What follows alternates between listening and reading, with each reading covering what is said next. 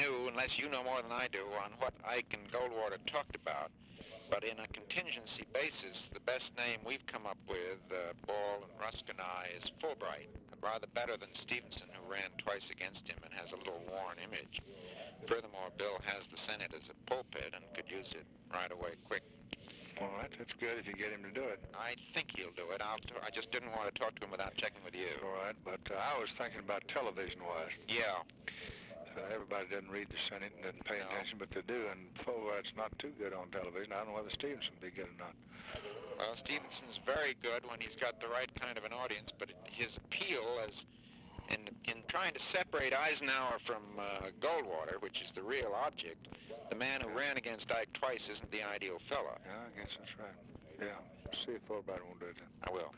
Thought your memo was good on time. Bob says he feels worse about it than you do. He thinks it's really good at us.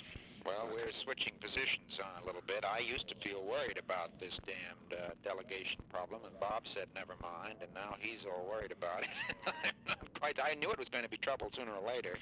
What have we done to reiterate the position, Ken? Did y'all bring something in here for me to sign after I came in? I can't recite, Mr. President, exactly how we handled that. I think we brought it to your attention one day at luncheon, and you said you wanted to reaffirm the existing delegations. And we had a big blue and silver document, which I think I showed to you at that time, but let me check the record on that. Now, what do? We just say to Lemnitzer that if you can't reach me immediately, if you're under attack. Under major attack is the principal thing. It has to be a major, confirmed, clear attack. In the Lemnitzer case, he has to be able to reach you. Some of the others don't have that requirement. I mean, the NORAD people have an air defense problem of protecting the safety of the United States, and some of the fleet commanders have a relatively clear. Do you want to look at these documents? No, I don't think so, but get me a summary. I will.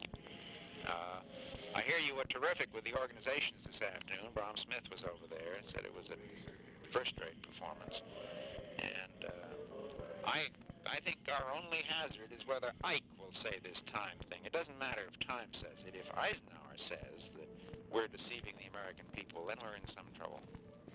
But he hasn't said it yet, and we can't decide it until we see what happens.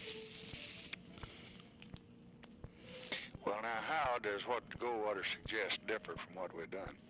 Or what I think there are two things to be said, Mr. President. On the specific issue of delegation, Goldwater sounds as if he were leaving it to the field commander's judgment, and we've got some quotes that prove that, for him to decide when he needs to use them. Now, we haven't done anything of that sort.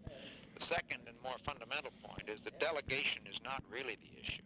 All of these delegations are within limits and under conditions. If there ever is such a thing, it's as the president decides. And therefore, the gut question before the country is, what kind of a man as president is going to make all these decisions? No matter how much you delegate, it's a presidential decision. So we ought to keep the argument off delegation and put it where Hubert keeps putting it. Whose finger do you want on this responsibility? Okay.